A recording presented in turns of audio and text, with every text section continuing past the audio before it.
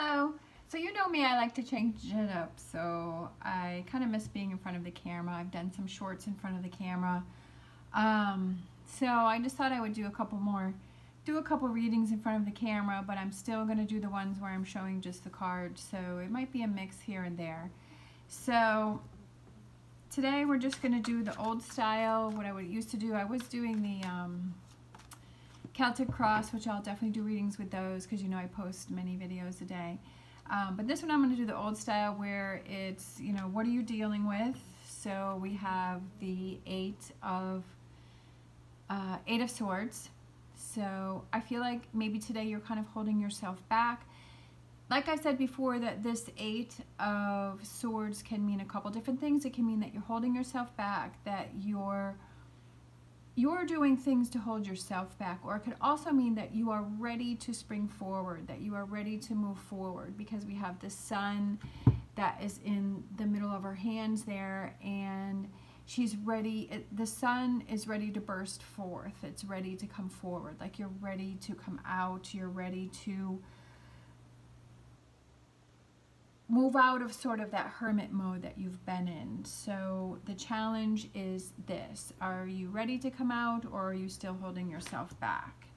All right, and then what do you need to look at? You need to look at the Nine of Pentacles, which is those rewards for those things that you're doing, right? Those rewards for moving forward, those rewards for not holding yourself back, those rewards for taking on challenges, thinking outside of the box, pushing yourself.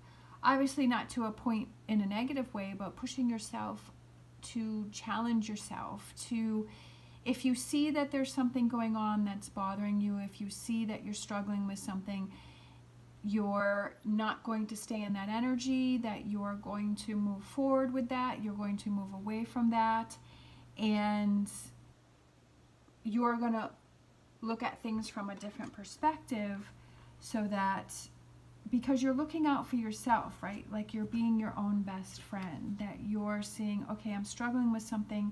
How do I change this? You know, what's my different perspective? How do I see this differently? We have energy that's coming in, and we have the Magician, which I love that, because to me, the Magician is powerful. He's strong. He figures out solutions, right? I feel like with these all go together very well, because if you're struggling and you're holding yourself back, you have to look at the rewards for, okay, if I push myself and I might challenge myself, and that helps to build your confidence, right? That helps you to feel stronger. That helps you to feel more powerful, and that helps you to reclaim your own power, that you're not giving your power, you're not giving your energy over to a situation, whether it's a person or a situation, that if you're holding yourself back for whatever reason, that you're in charge of removing yourself from that energy. You're in charge of getting yourself out of that energy. To not sit around and wait for things to happen, that you make things happen, which I feel like that goes very well with the Magician, is you make things happen, and you have the power to do that. All right, this is just going to be a quick reading. So let's grab some Wisdom Oracle. I feel like these two wanted to pop out. So we have community, surrounding yourself with people and energies and things that help you to feel positive, that help you to break free from this. That positive community, right? That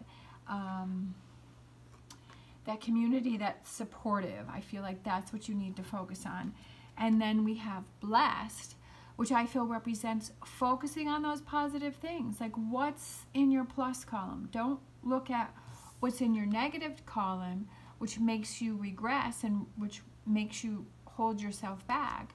Focus on, what do you have in your positive column? What do you have going for you? What is that energy that you can focus on, that, hey, yeah, I've accomplished these things, I've done these things, this is in my plus column. And what are those things that you can focus on for today? All right, and let's get a Star Dragons and then probably an Animal Oracle. So Star Dragon's energy for this reading, we have understanding, looking at both sides.